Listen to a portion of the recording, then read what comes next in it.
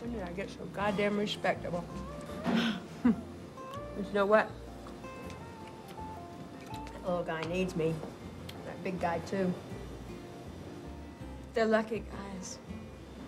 Here's to you. To you, Mama. Ladies and gentlemen, we interrupt this program to bring you the following special report.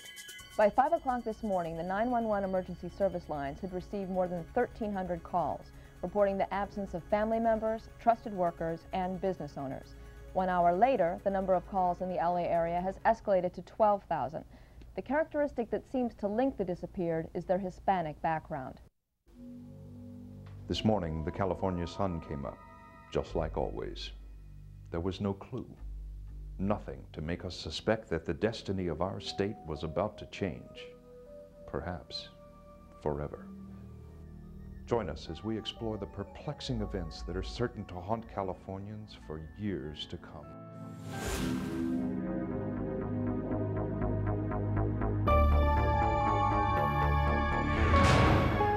A day without a Mexican.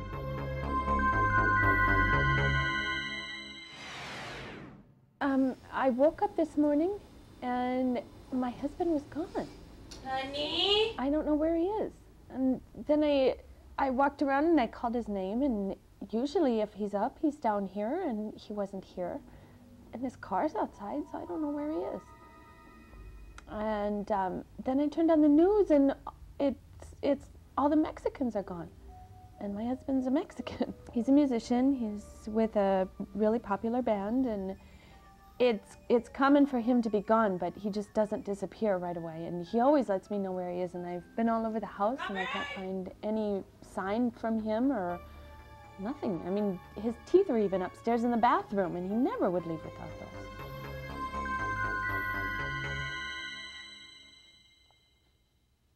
There's not one. Even Juan Perez, my foreman. 10 years. 10 years. Bless his little illegal heart, but he's gone. I said, I don't care whether they're Mexicans in Southern California or not. I just want my normal services to go on. I said, how can I run a business? Send me some Chinese, send me some Japanese, send me some Aussies, some Parsis, anything you got. I don't understand what is happening. It's Julia's been like a friend of the family. She's lived with us for years and years. She actually came from Mexico, and she was an illegal alien for a few years until we managed to get a green card for her. And she took care of my children. My children speak, they actually speak Spanish because of Julia. You know what I mean? And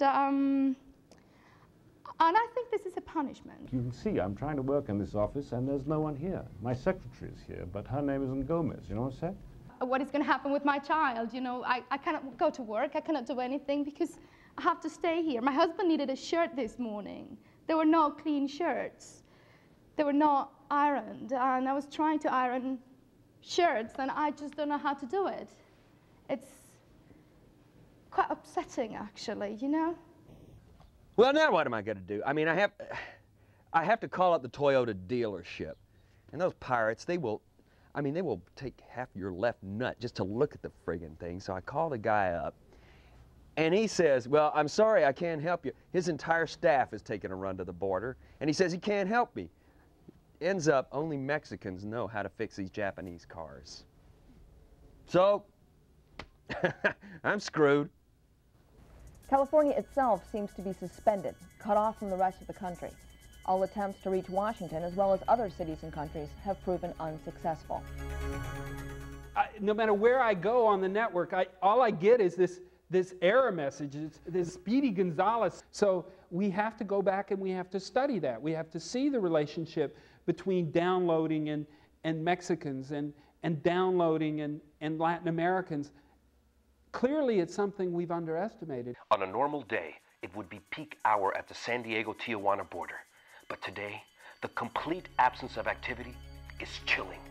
Tijuana itself is covered by a thick fog, making it look as if it too has disappeared.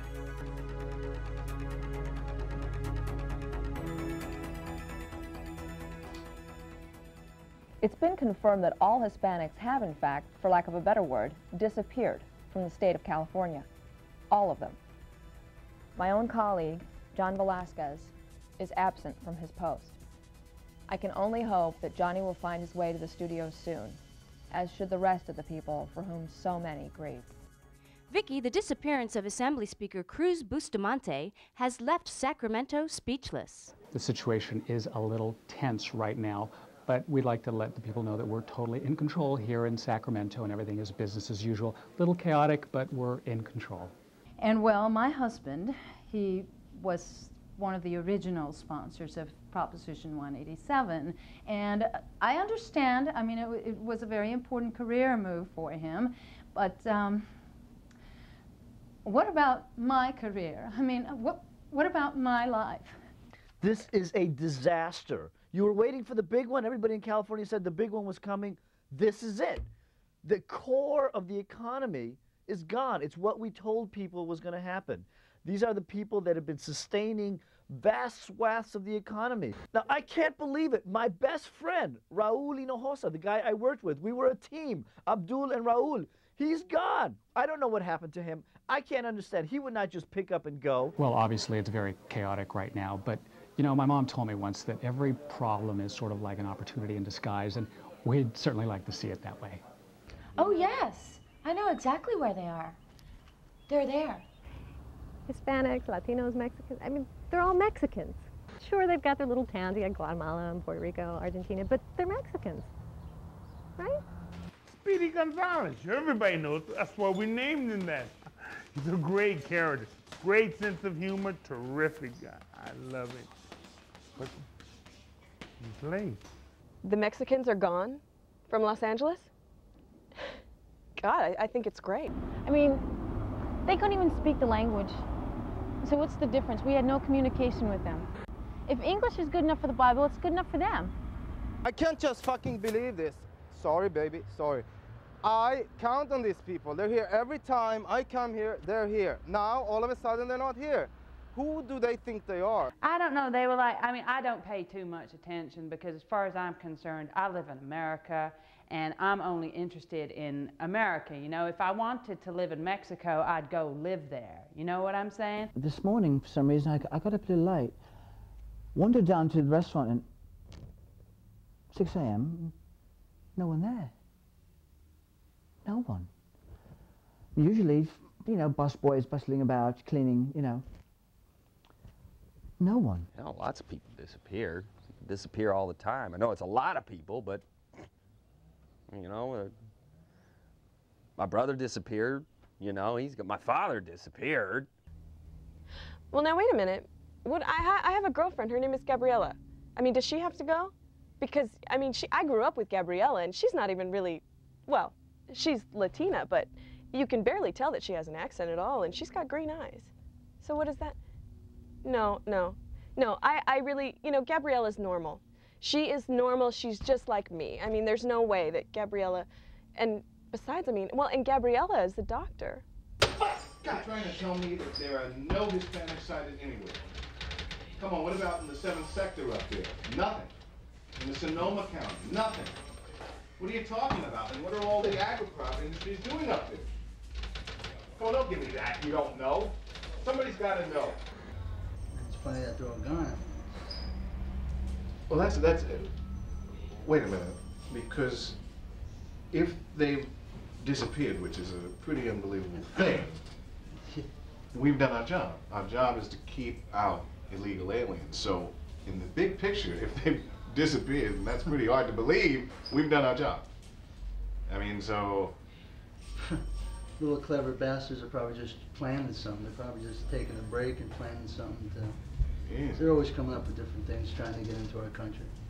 You know, it works. Our fences, the ditches, the helicopters. You know, as a matter of fact, all I can say is that there's a lot of money that's put into this program. And obviously it's worked. And I do think it's a question of karma. I do think we deserve this. We the people have done wrong to other people that we should be considering we the people as well. If this is the beginning of the apocalypse, I think we're all going to die. I think this is just the beginning. The Latinos are first, and then the Asians, and then the blacks, and then we're going to die. California, the 7th largest economy in the world, feels like a ghost town. While Hispanics have disappeared, their cars, pets, food, clothing, and other valuables have all been left behind, intact. Could it be that the omens, the prophecies are coming true? Well, if you remember during the Proposition 187, the Governor Wilson, our governor, said that the Latinos, the immigrants, cost the state $3 billion. Okay, so that was a cost of $3 billion supposedly in social services. But nobody bothered to say, but wait a second, what do they contribute? What they contribute, what we said, was $70 billion. So what, 70 billion, take away 3, it's still 67 billion in people were giving to the state in goods and services. I mean, that's not very bad. It's like a three-legged stool, I'll tell you, three-legged stool. In farming, you've got land, you got water, and you got Mexicans, labor. Without any one of those, you're on your ass, like I am. In Central Valley, we're just getting the phone calls right now from the Central Valley. There's nobody in the fields. They are looking for people to go and pick the fruits and vegetables which are rotting today on the fields. They can't get them at $10, $15. That's 3 or 4 or 5 times what people used to get. Nobody will go onto the fields. There was a time you could get any Mexican to do any job for you for 1 6-pack of beer. I'm serious. I tell you, I'm from Bakersfield. I know whereof I speak, because up there, you get a field, right, of like soybeans or, I don't know, cauliflower or whatever, and all you need, you get 1 6-pack Jose, you put them on one side of that field, and you take 6 cold ones and put them at the end of the row, and he will pick that row faster than crap will go through a goose. I tell you, it's true. I have to pay $100 for a crate of lettuce, and not even good lettuce, wilted, a week-old lettuce. He just keeps saying that the Latinos are gone, that no one's around to help get fruit or drive trucks or do anything. Have you been to the grocery store lately? $6 for a head of lettuce, $6. Tomatoes, $8 a pound. Now, you see this little pot of land, I'll grow my own veggies. That's what I'll do. I'll do it.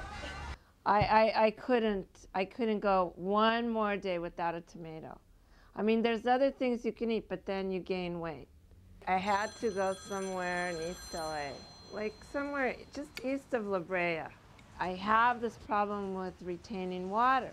I'm trying to keep my figure, and my doctor is going to take the diuretics away from me if my blood test isn't good, with the potassium level. So I got to have tomatoes today. When they called me, then I left the money. For a 10-day supply, it's about $150. I mean, without the tomatoes, I can't take the diuretic. Without the diuretic, I would be a big, fat pig. I want to be a supportive wife and a supportive mother, but I need support myself. I really need Denora back, because as I see it, well, you want family values, you get a housekeeper, There's no way that California could survive. I'll give you a good example. Dan Gonzalez on the O.J. Simpson trial, he got key evidence that wouldn't have been found if it wasn't for him. For example, in the scientific community, we have Ralph Gonzalez, who actually charted the re-entry of the Apollo 13. Now, you probably missed him because he got cut out of the movie. He was the one that found the blood in the Bronco, which was a key element in the trial. I mean, I just love Dan. He's a great person.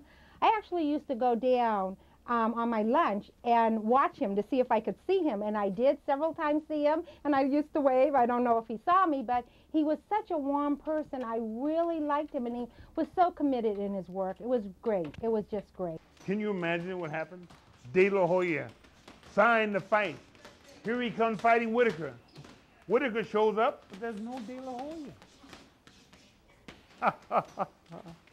Yeah, well, that'll be something. I can see Don King now. I can see Bob Arum now. No Hispanic fighters. This is a joke, isn't it?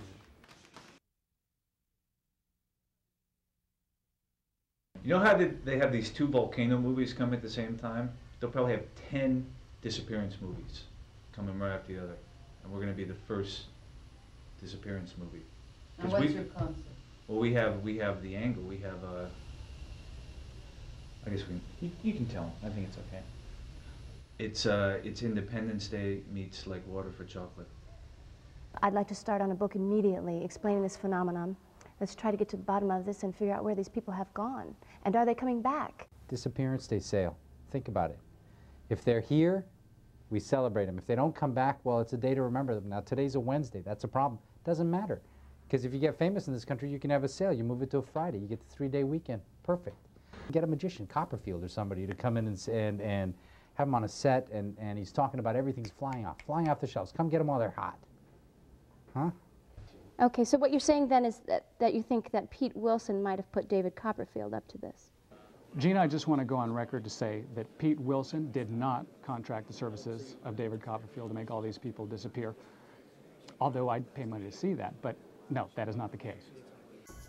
Not only has the service sector been paralyzed, but also schools, high finance, as well as the medical, legal, and entertainment fields have come to a standstill. How many thousands of people come to California every day? It's going to replenish. Can I ask you a question? We're actually... No, none of this. I don't want to... Excuse me, sir. Are you Mexican? Do I look like a Mexican? I'm not Mexican. Every day people ask me the same question. Do I look like Mexican? Anilo Mexicani. What are you, sir? Where are you from? I'm Israeli. Well, and quit asking me these questions. I'm not Mexican. Have I disappeared? Options. I could always drive a cab, I guess. Well, Mr. De La Fuente, he's a highly respected financier. Import-export business, I think. And, well, he really loves life. Traveling, good books, good food. Japanese is his favorite. He's got a great sense of humor. He was always kidding me about my hair, the fact that he doesn't have any. And I think he's pretty powerful. He's very organized, plans ahead, unlike me. Just one thing he hates is being late. So it's every morning, 7:30 on the dot. But who are these people we lump together and call Hispanics? Are they Mexican Americans, Chicanos, Central and South Americans, Puerto Ricans, Cubans?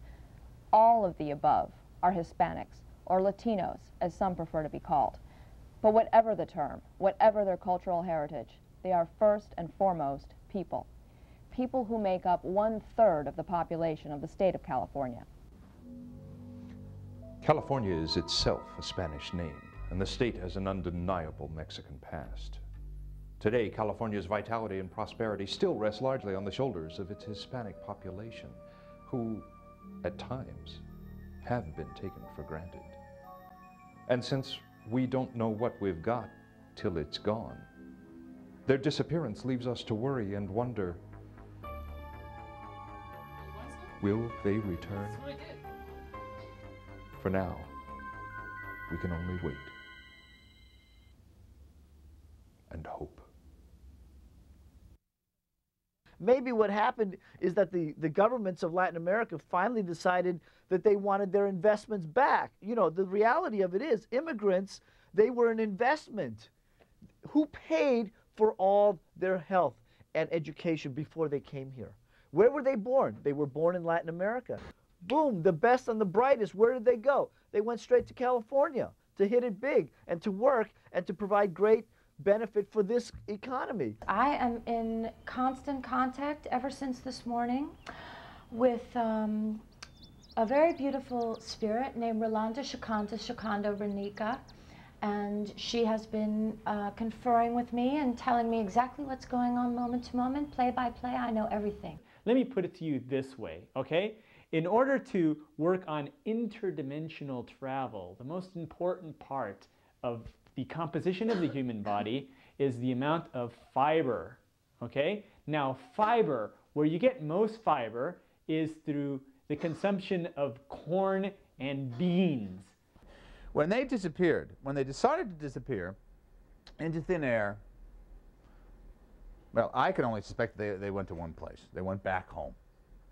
As far as getting these people back, I'm not really that interested in getting them back because they've been traveling through this interdimensional time-space continuum. I'm more interested in perhaps setting up some sort of a interdimensional travel agency, as you will. This is my own personal theory, and I've been gathering a lot of evidence.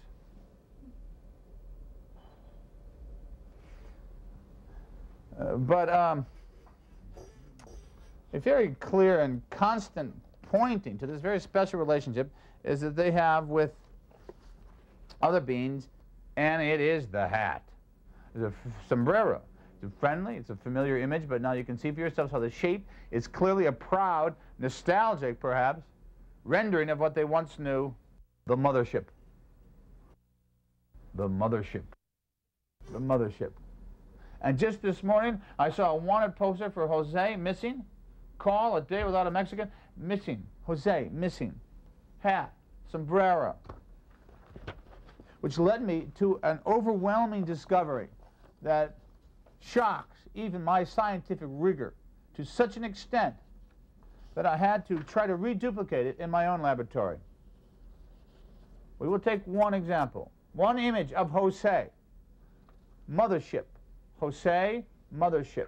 I will put them face to face, back to back. Doesn't work. Invert the image. Reverse it. What do we have? Yes, mathematically, you can see the relationship. The ratios are exact. You might think a hat's just a hat. That is clearly not so. We need them. I mean, you know what? Every time the agri-crop industries need more people, we get the orders from up top to be a little lax on the system. So, oops. I'm going to have to confiscate that because there's information that's coming across. You know. I do think the government was in the know to some extent. I mean, why would they choose to call them aliens? These Latinos, these Mexicans, who would otherwise just be people, were repeatedly, insistently referred to as aliens. Illegals. Illegal aliens. This clearly suggests to me that what bothered the government was not that they were aliens, but that they were not part of the alien community, which already had an exchange agreement with the United States government. The legal aliens, shall we say. An exchange of what, you might ask? The Greys specifically will give us technological know-how, and we will give them land in the southwestern United States, which used to be Mexico. Let us not forget that, in which they can conduct their abductions and their studies. We can consume mass quantities of corn and beans, just like the people in the Southwest who are leading the way into interdimensional travel. And perhaps we can all go through and break through this interdimensional thing out there. Everybody wanted to get the Latinos out. Get them out. But you better believe that these illegal aliens do have the upper hand. California's dream was that it didn't need the Latinos. It needed them. Obviously, once the government realizes that what the illegals had been providing is indispensable, I think they'll scramble to come up with an exchange agreement. I hate to say we told you so, but we told you so. California, the Golden State, is not shining. After the initial shock, Californians are speaking up loud and clear. Nature of the planet is variety, and every bit of variety that is wiped out is a step backward in the process of evolution. Yeah. It's just going to disappear. I mean, they'll be back. I mean, you know, All right, John, I'm done. America needs you, Jose. Dan, if you see this broadcast wherever you are, please come back. Come back pronto. Listen, come back. Just come back. We're sorry. Okay, we're sorry. You know, it's. Please, come back. We're wrong. Yeah. I'm gonna miss her. So if you can find it in your heart to forgive the state of California, I ask you, please come back.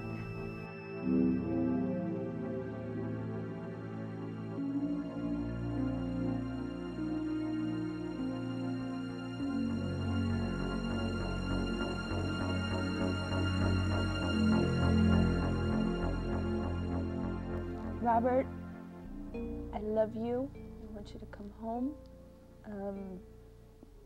I don't care where you've been. I don't care where you are. I don't care what it takes. Just please come home to me. And I can't be without you. Was this a warning? Nature's way of forcing us to realize that our destinies are irrevocably intertwined? That our American way of life depends on all of us being here to do our jobs? One thing is certain: what we've learned, or failed to learn, will be evident very soon.